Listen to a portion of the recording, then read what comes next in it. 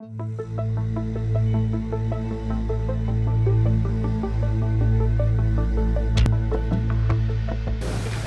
thank you so much of you for dragging yourselves out of bed this morning to be here.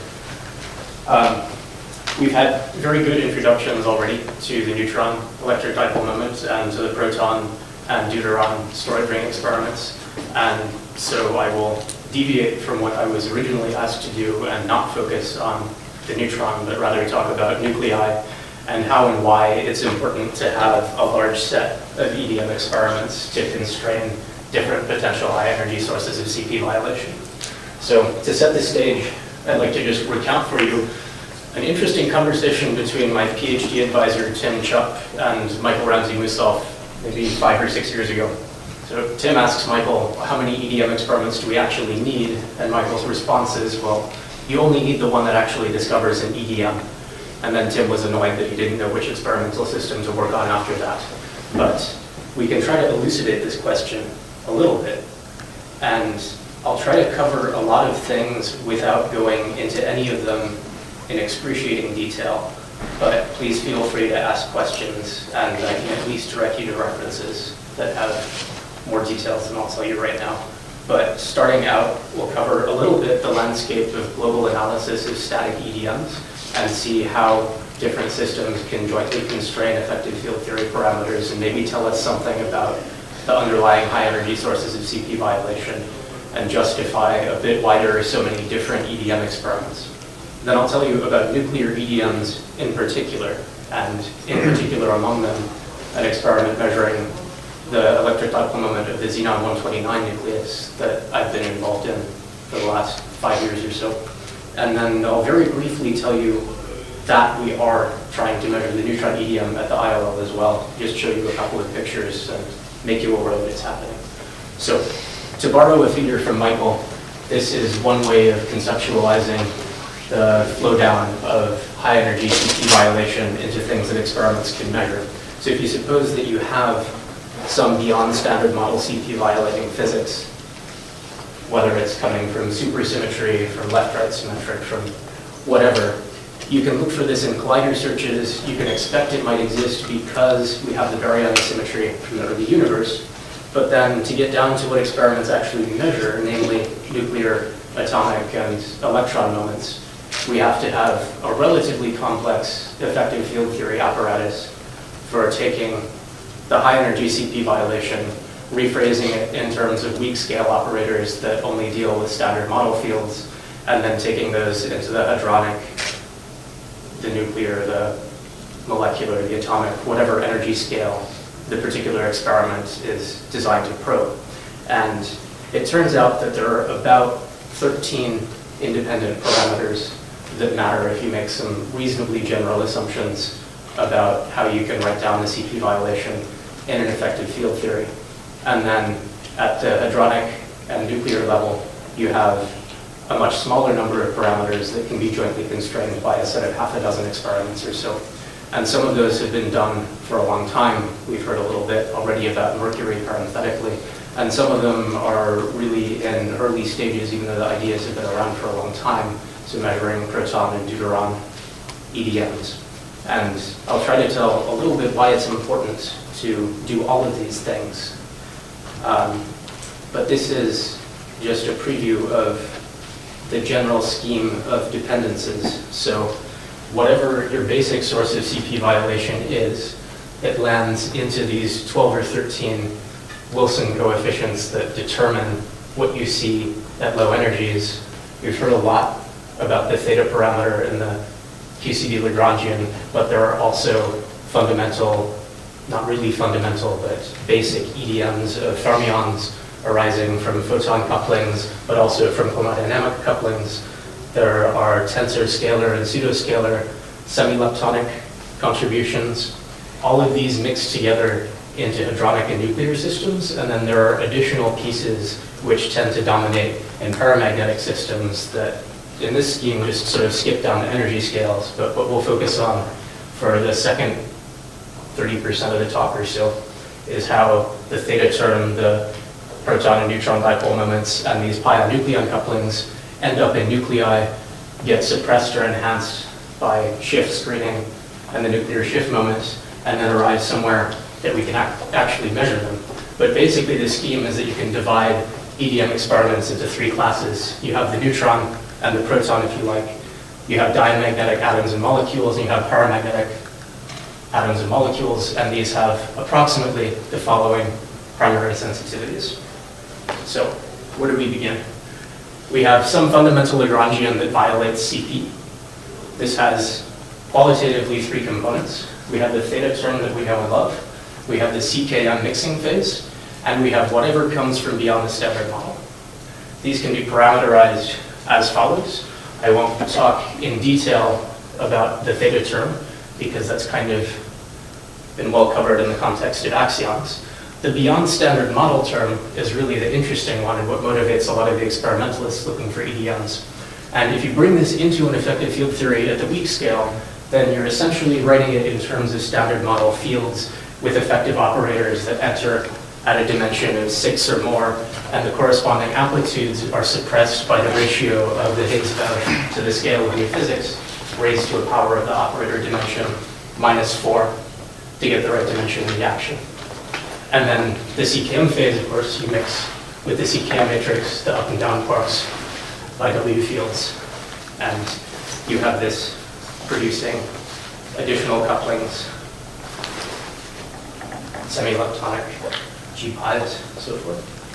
So at the hadronic scale, where does this leave us? Our starting point is kind of this effective term for T violation and P violation in pi-nucleon interactions. So this corresponds to the longer range component once you have taken out the short range sort of intrinsic proton and neutron EDMs, if you like.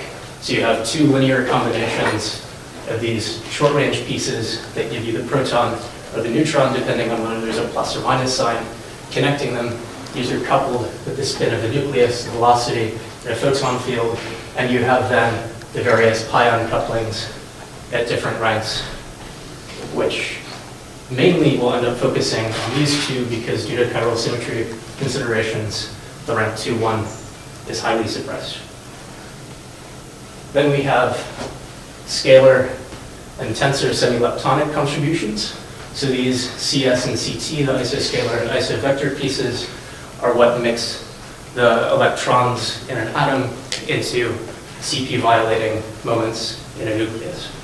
So these are particularly interesting in diamagnetic systems where all of the electrons are paired off and you have no residual paramagnetic effects that would be dominated by the electron EDM in a cesium atom or in a diatomic molecule that places the electron in a high effective electric field. So these are, again, all in terms of standard model fields. And when we bring them down into the nucleon and nuclear scale, we end up with terms that look like this. So we've dropped out the pi, the G pi 2, and you can actually calculate explicitly in terms of all of the parameters that we've seen over the last couple of days what the neutron and proton EDMs should be in terms of reasonable assumptions. And we have shift moment, so you have contributions from the individual nucleon. You have the G pi 0, G pi 1, and G pi 2, and this lands in the EDM of a diamagnetic atom or molecule together with the semi-leptonic contributions where the coefficients simply parameterize how sensitive the given system is to a given effective source of CP violation. So in broad strokes, this is the framework for saying how an unknown source of CP violation at a high energy scale is propagated through the weak scale into an effective field theory at hadronic and nuclear levels, and then into something that you might measure in an atom. The basic message is that nuclear theorists are perfectly capable of calculating what most of these coefficients, the A0, the A1, for example, would be in, let's say, a mercury nucleus, and then you can suspect that when you measure a mercury nuclear EDM, you would have a particular sensitivity to a linear combination of the corresponding sources of CP violation. So what you would finally need, if you want to know how these different sources are entering at a higher energy scale, you need to constrain by measuring the EDM in different systems, since when you measure the EDM of a mercury nucleus, let's say, you're only getting this one number out. But if you have an idea of what its shift moment would be, or how sensitive it is to a particular semi-leptonic coupling, then you can combine it with a measurement in another system that has a different linear dependence, and you can conclude something about the relative strength of these effects in different systems, and maybe even learn something about the fundamental source of CP violation. So the apparatus for doing that is to parameterize each EDM in each system you might want to measure. We have simply 4 diamagnetic systems here in terms of the various coefficients and a matrix that tells you how much each one contributes to each system. So you have this matrix where these are the primary contributions, these are the systems, you invert the matrix, and then, yes, Chinyu. So the G pi 0, yes. 1, so those are CP violating? These are CP violating pion-nucleon interactions. So are there other scattering experiments that can give you those information? In principle, I guess there are. I don't have a detailed answer to that, though. Yeah. I mean, it's perfectly valid to look for CP violating physics and things other than static storage EDM experiments, and that would. So, way back on the first slide, for example, we have collider searches that probe some of this stuff directly, but where we get lucky is more in the low energy systems, where some of these coefficients might be particularly large. So if you do this, if you take the actual EDM bounds for each of these systems, invert the matrix, and say what the joint constraint gives you in terms of each, then you can make these types of parameter space plots where if you have more or less of, say, G pi 0, then there is a corresponding increase or decrease in the associated bound of the short-range part of the neutron EDM. And you can do this for all of the parameters that enter, and what you notice is that the situation is a lot more relaxed than you would typically assume from an EDM bound that's quoted by an experimental group. That's because the experimental groups tend to just say our EDM from an electron as measured in, say, a molecular system is due entirely to the fundamental electron EDM, or neglecting, in that case, the scalar semi-leptonic coupling. In the nuclear systems, we have even more parameters entering, and so the bounds become even more relaxed, typically by several orders of magnitude. So it's actually quite important to find systems that cut orthogonal tracks through this parameter space and give us not just single source constraints, but joint constraints that tell us really that this entire ellipse is well concentrated around 0, and not just that one parameter can compensate for another by an orthogonal imprecision. So, to go back here, we have in an effective theory a CP violating vertex here, which might look like a penguin diagram with a heavy quark. That's a contribution to the neutron EDM in this case.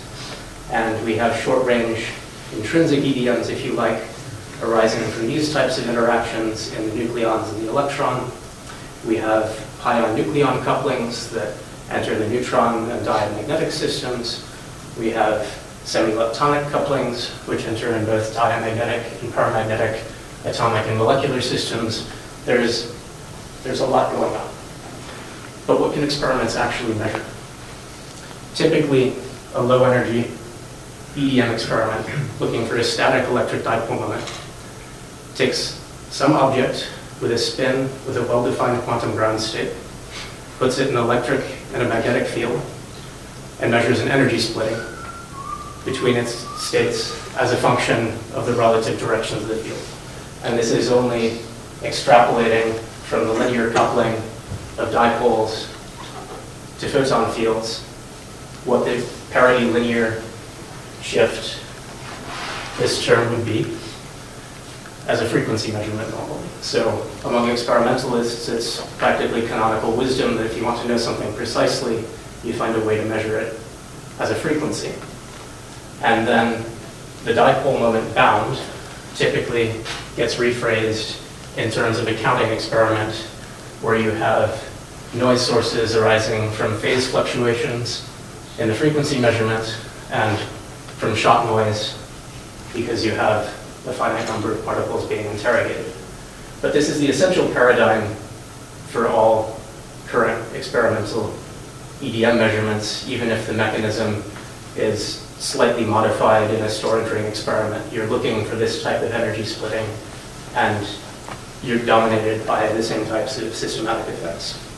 So the statistical sensitivity that you can reach, you can almost write down from dimensional analysis. And it becomes immediately clear that you want as many particles as possible, you want as high a signal to noise as possible, you want as high an electric field as possible, and you want a corresponding bandwidth and coherence time for the overall measurement.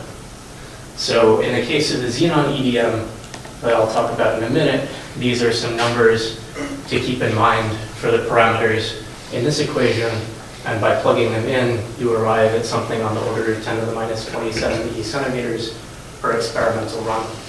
You have to rephrase some of these in terms of the experimental details of a particular system. So the number of particles might not be the number trapped in a storage cell, but it might be a particle current in a beam. Either way, the statistical sensitivity scales in a similar fashion, and you're finally limited by similar classes of systematic effects. So nuclear EDMs in particular have many systems to choose from, and in the absence of a theoretical motivation to choose a particular one or other based on its dependence on underlying effective field theory, we have experimental motivations to choose ones that are particularly convenient to work with. So mercury is a particularly nice example. It's a diamagnetic atom with all paired electrons in the spin 1/2 nucleus and the 199 isotope. And although atoms with all paired electrons are normally annoying to work with because the excitation energies are so high that they exclude conventional laser spectroscopy, mercury is viable. And so it can be polarized directly with a laser.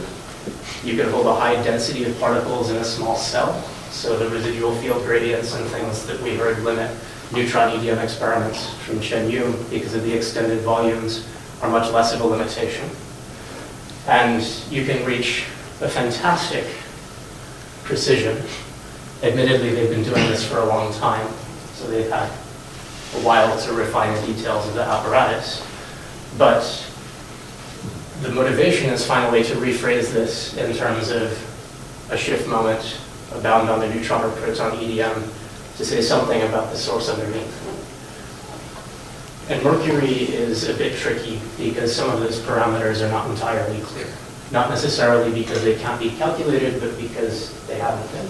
For example, the sign of the G⁵1 coefficient is still unknown in the mercury system, so we don't know if it adds to or subtracts from the rest of what's going on in that nucleus.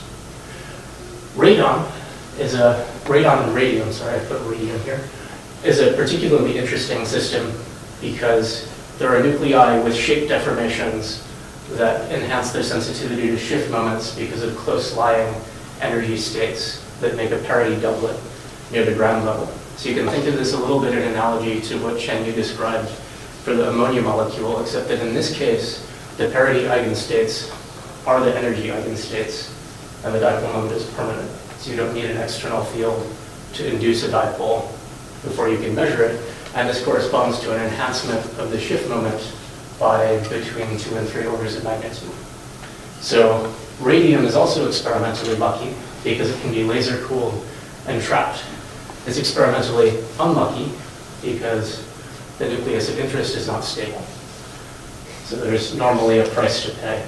But they've proved the principle of this new technique based on techniques borrowed from atomic physics. And it's actually not obvious when you look at these two numbers, but you probably gain more in terms of a joint constraint on CP violation parameters from increasing an order of magnitude and sensitivity of the radium experiment than you do from doing the same in mercury.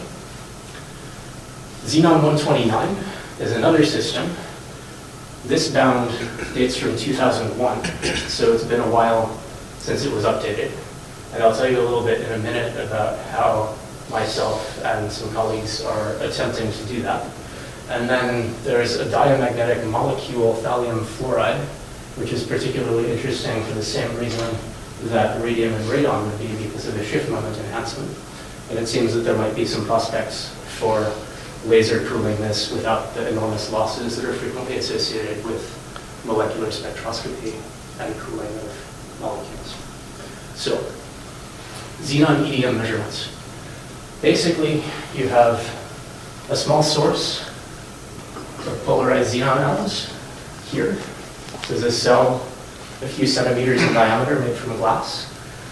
The nuclei are polarized by spin exchange optical pumping.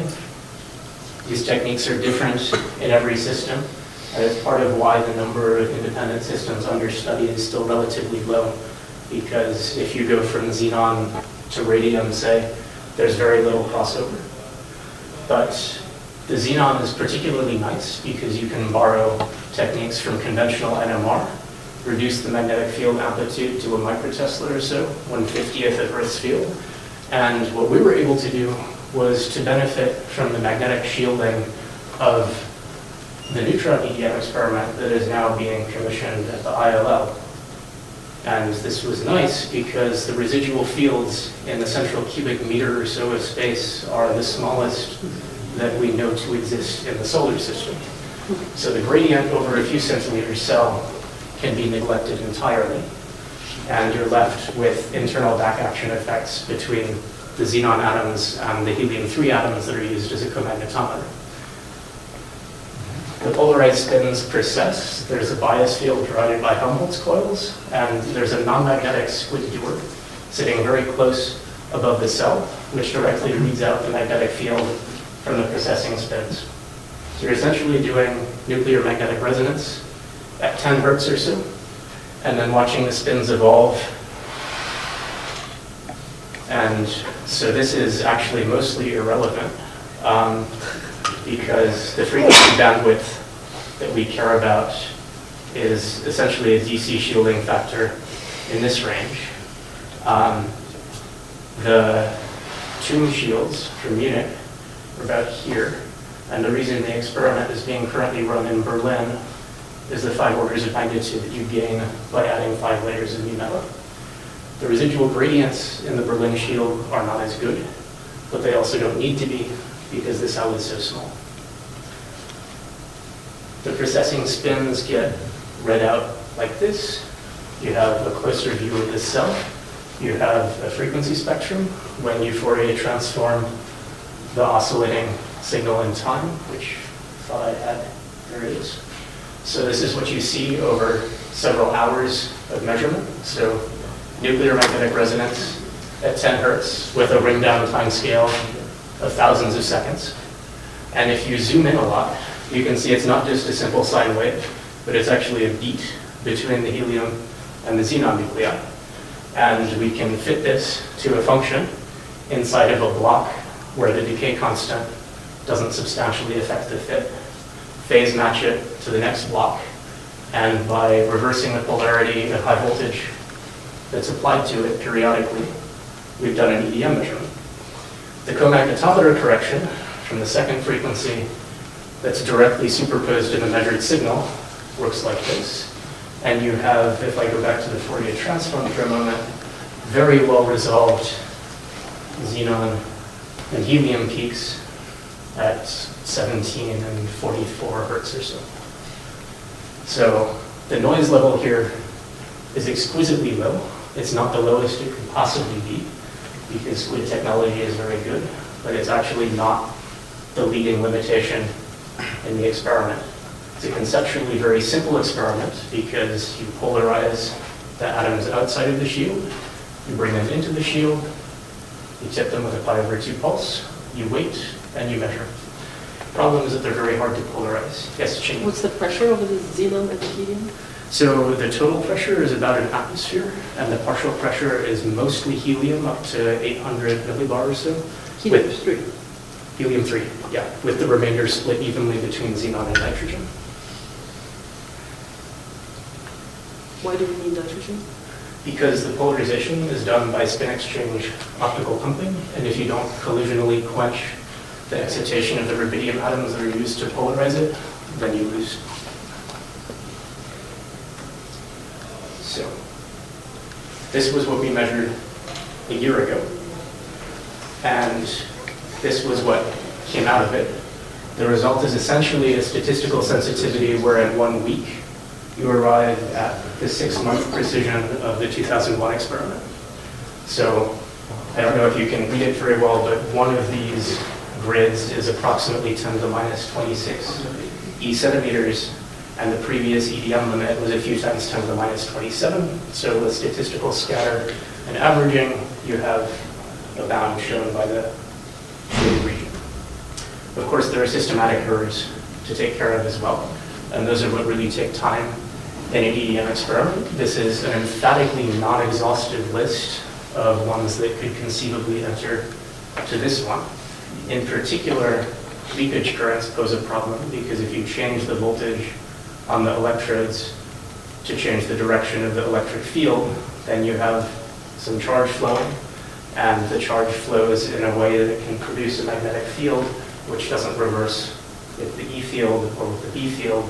And so you end up with an E-linear term in your analysis that looks like an EDM, even though it's just a few picoamperes of charge flowing between the electrodes across the cell. So you can measure the leakage current effect, and you can do one better. You can put a leakage current across the cell by winding a loop of wire, putting a minuscule current in it, and seeing what frequency shift occurs. So you can directly calibrate this. But the point is really to set an absolute upper limit on the size of the effect and then combine it in quadrature with everything else that could be entering under the assumption that if this worst case scenario looks pretty good, then we can have some confidence in the final number. So the data analysis finally proceeds in terms of a frequency extraction from the phase residuals.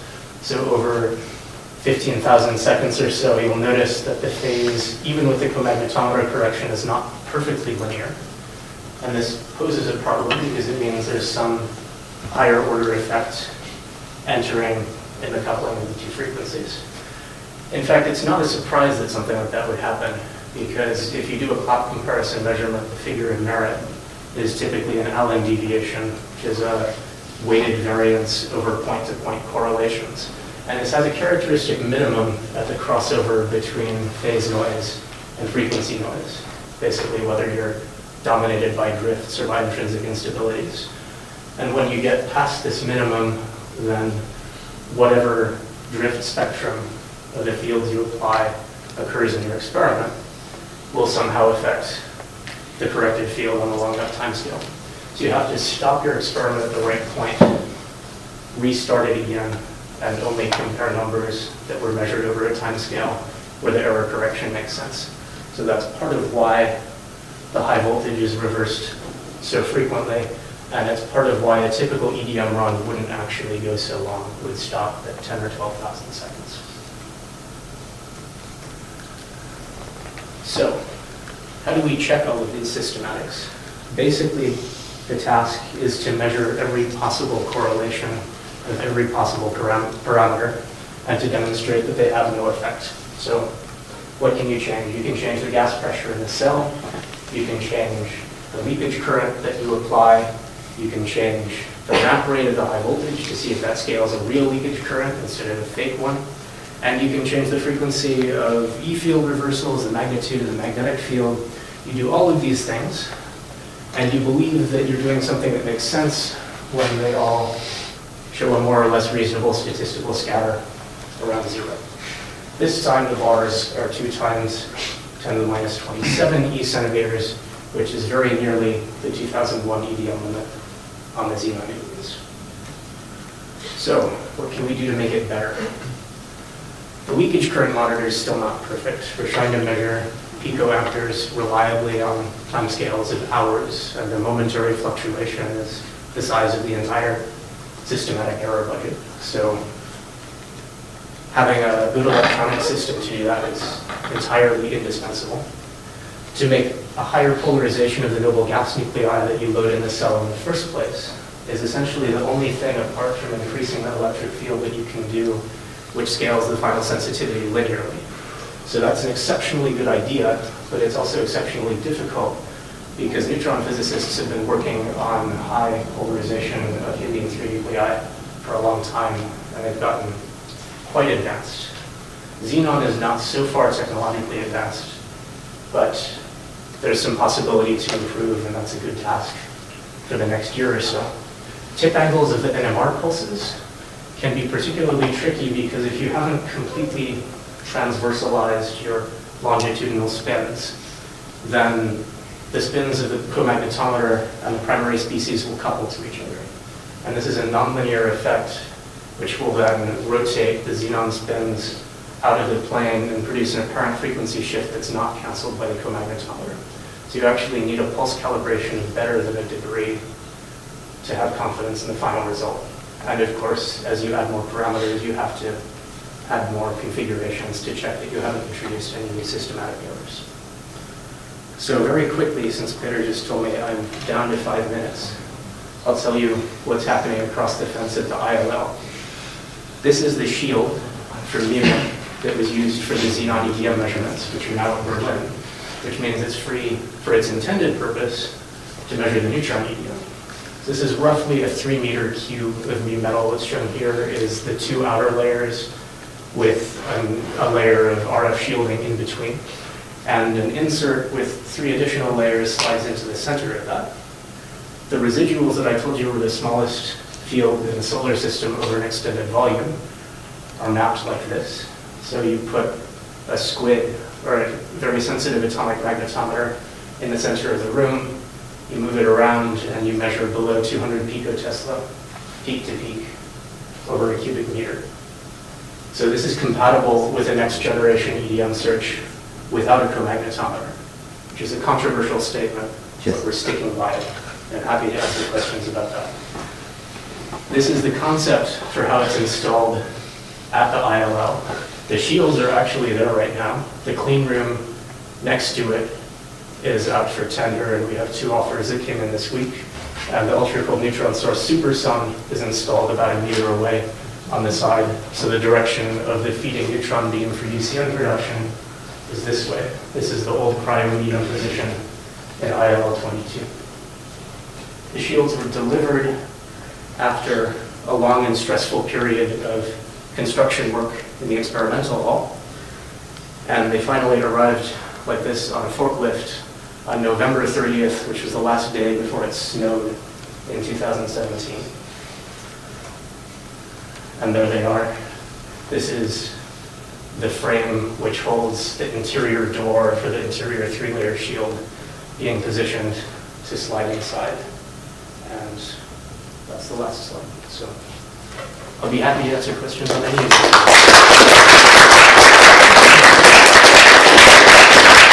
Thank you very much, Skyler, for this very complete talk. And of course, I was pleased to see you as Superman standing on the shielding here in IL 22. You have to do this next week for the workshop, that the people can see you there. Okay, I'm sure there are questions, comments, please. Did you analyze that data already to exclude axion like large-scale parameter? We don't even have a final EDM limit to you. But you have very nice data that you can probably translate into axion-like parameters. We probably can. We've been focused on the static EDM, but of course there's no reason we couldn't do this. Did you blind your data? Yes. Good question. Well, it's going to be very practical life when you're blind. Yes. It's already in the bracket.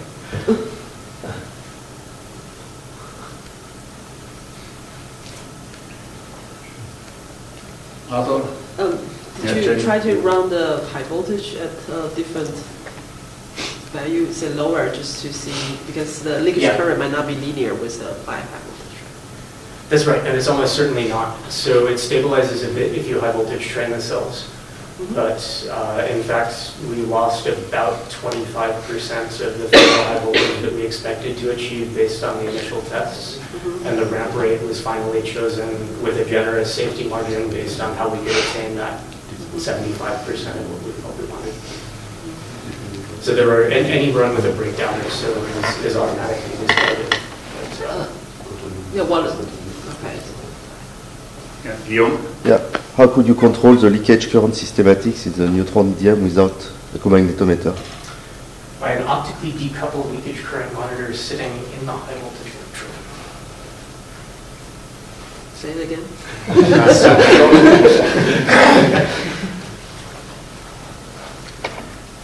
So I didn't show you at all the scheme for the neutron EDM measurement, but it's basically a 4-cell stack where you have electric fields up and down symmetrically and a common bias field. So this is done by putting a high voltage in the center electrode and then having ground on either side. And what you can do, obviously you can monitor what the high voltage supply tells you, but you can do better than that. You can actually take the copper feed of the high voltage, which is hollow, and you can measure with a little floating monitor what the drop to ground is, where you decide where the ground sits. And then this is optically decoupled, and it reads out a little photodiode signal, and it's powered in the other direction by a laser. So you have a direct measurement of any current that flows out of the high voltage electrode. So you don't, so in addition to the ground? Yes. The ground is the easy part. Yeah. Do they agree? Well, we haven't been able to assemble the stack inside the shields yet, so it's impossible to say. But I mean, yes, the apparatus essentially seems to work if you test it with currents and with thermal fluctuations. We just haven't put high voltage on the cells and used it in real. So you say you have 4 cells, so the other 2 are just. So this is the other reason you can get away without using a co-magnetometer. So you have UCM here and here, and you have mercury in the top and bottom, and that gives you a radiometer stack and exactly the way that it's used for the mercury nuclear EDM. And if your residual fields have small enough gradients, and if the gradient drift is slow enough, then you get all of the information you need on small bandwidths from the mercury, and all of the information you need on large bandwidths from an array of cesium magnetometers next to the cells.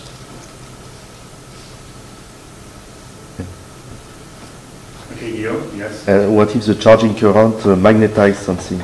Because there are many other ways of direct correlation between E field and B field, other than leakage currents.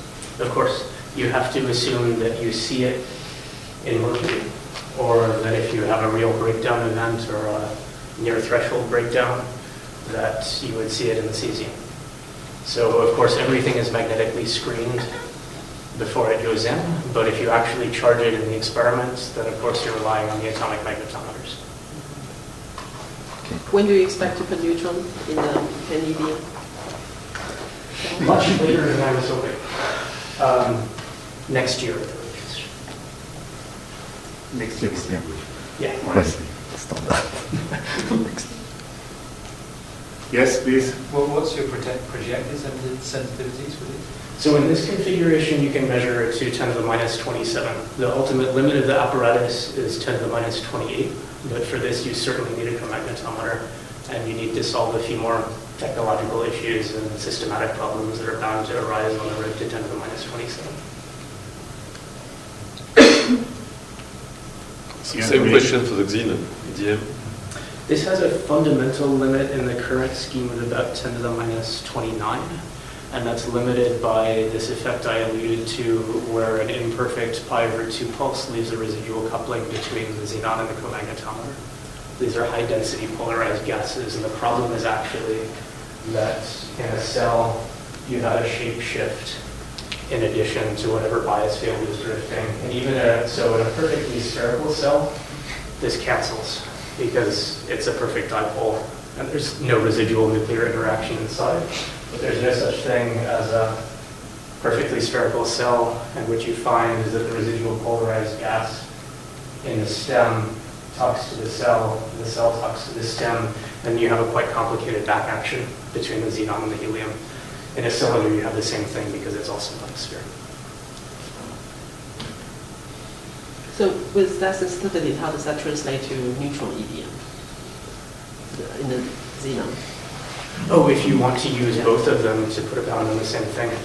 So you have, xenon is reasonably well Schiff enhanced, but it's not optical deformed, and its primary sensitivities are actually to the G-pies. So I think the direct neutron EDM contribution is suppressed by a couple of orders of magnitude. But I can give you a reference where the table is laid out extensively. Okay, I see no more hands up. Thanks again, Skyler.